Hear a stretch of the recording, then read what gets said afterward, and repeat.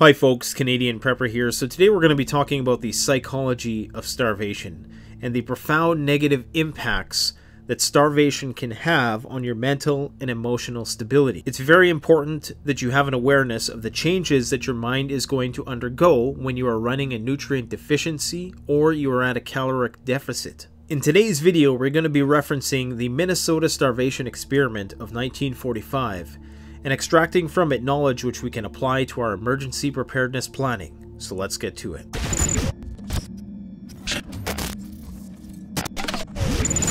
Alright, so in my personal opinion, one of the best videos I've ever made, and no, I'm not tooting my own here, I'm actually my own worst critic when it comes to assessment of my videos, but in my personal opinion, the most dramatic and insightful video that I've ever contributed to the preparedness community has to be my video entitled After the Collapse, Hunger and Starvation. And within that video, I dramatically articulate the process in which your body slowly deteriorates when it's deprived of food. Now, that video was based on scientific research, but it came out a little more artsy than I had planned.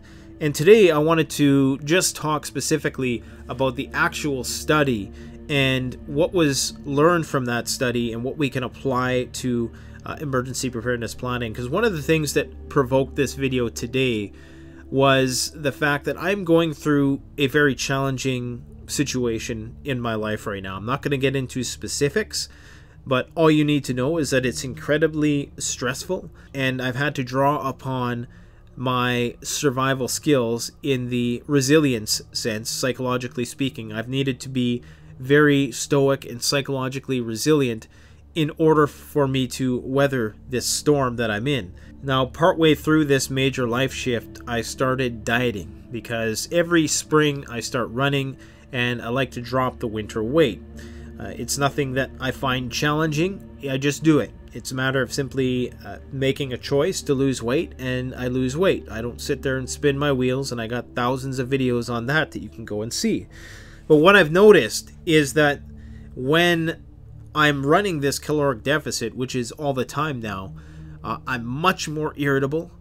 I'm much more short-tempered. I can make very rash decisions. I'm not thinking as clearly. I cannot articulate things as well.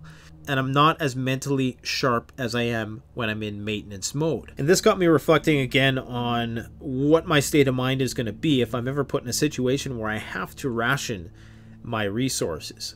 If you ever do find yourself in a disaster situation and you don't know how long it's going to be to resolve that situation, even if you have an abundant amount of resources, you still want to ration them for a couple of reasons. Number one, of course, is the obvious one, is that you don't know how long you are going to have to be self-reliant.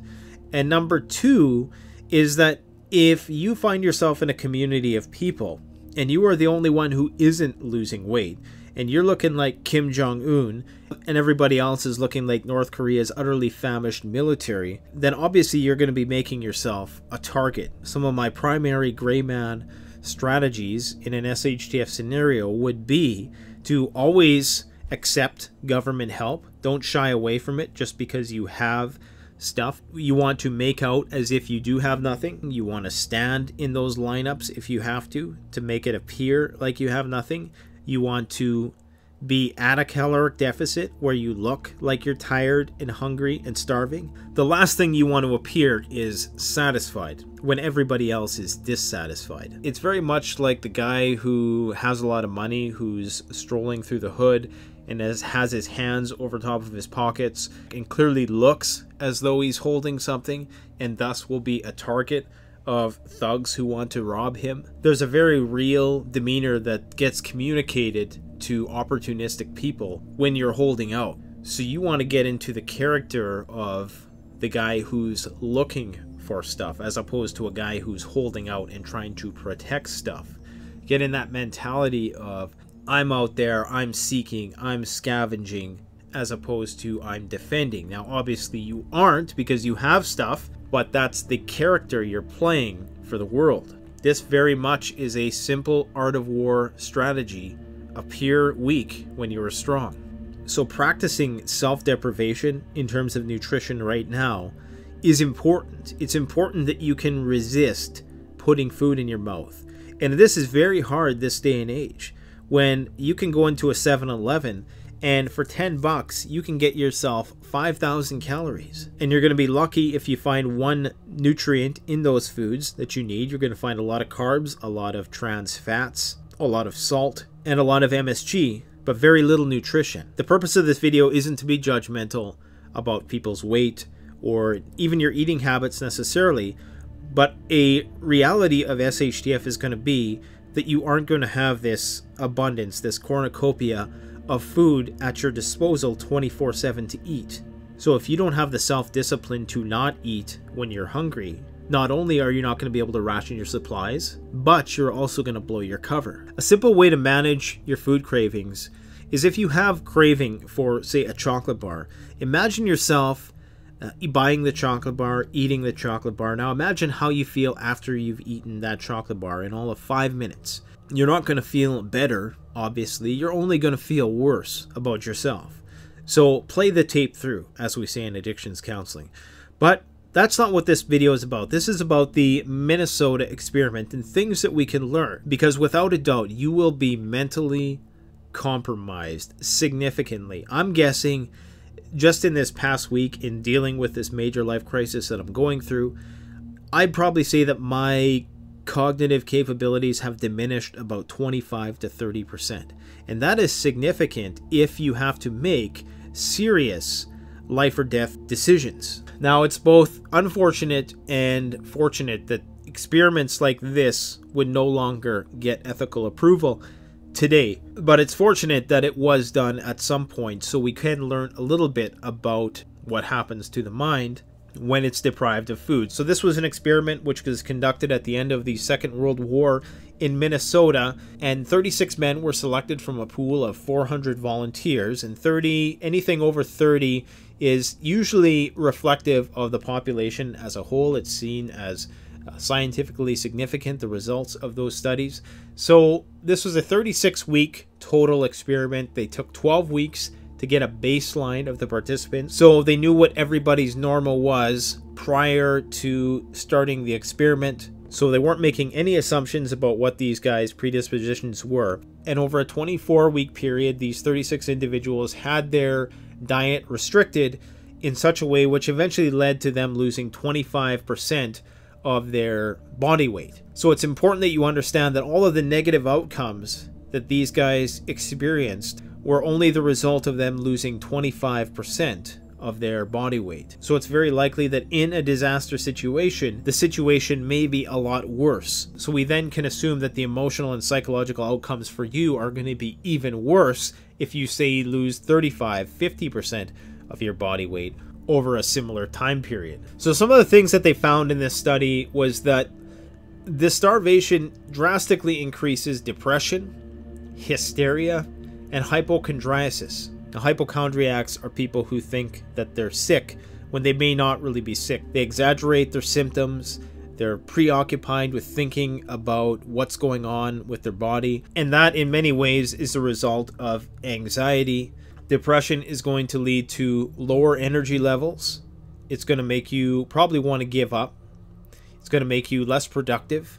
Participants also experienced periods of emotional distress, and they became increasingly more irritable, so more easily triggered by different things that went wrong in the environment, and perhaps reacting and not responding to things in the best way that they could.